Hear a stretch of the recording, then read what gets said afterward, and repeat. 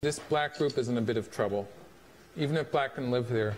Oh, he resigned. Okay. Wow. The amazement of the commentators was obvious.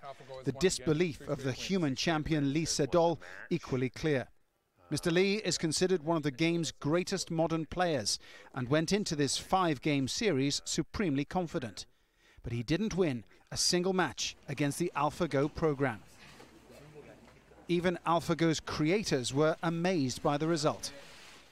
To be honest, we are a bit stunned and speechless. Lee Sedol put up an incredible fight again. AlphaGo made a large territory at the bottom of the board, but Mr. Lee found some really amazing tactics to play in the territory and create a really huge co-fight. Go is an ancient Chinese game for 2 players who take turns placing black and white stones on a 19 by 19 grid. Players win by surrounding their opponent's pieces. Sounds simple. But a Go player typically has a choice of 200 moves compared with around 20 moves in chess. And intuition is as important as memory, which makes conquering Go the Mount Everest of AI programmers.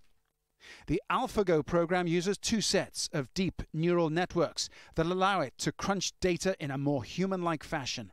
And it learns and improves from every game it plays.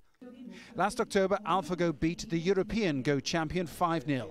But this latest victory sets a whole new benchmark. The defeated champion tried to put a brave face on it, with a reassuring word for the rest of the human race. AlphaGo exhibited some weaknesses, so I doubt whether it has the skills that can actually deliver a wider message to humans. I think Lee Sedol is the one who lost today, not humanity. But with the final 2 games of the series still to be played, AlphaGo is only going to get better and cleverer. Brennan, Al Jazeera.